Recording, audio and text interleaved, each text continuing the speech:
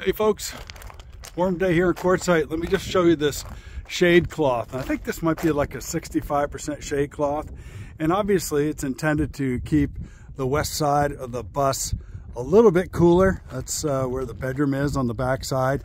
So I just want to show you something here. I borrowed this from a friend, Jason. It's just a basically a temperature sensor. I just want to show here in the shaded part what I'm looking at here. I'm looking at 96 degrees in the shade. Let me do that again. Go over here a little bit. And 93 over here. Now let's move over to the sun where there's no shade cloth. We're looking at 120. And let me do it one more time.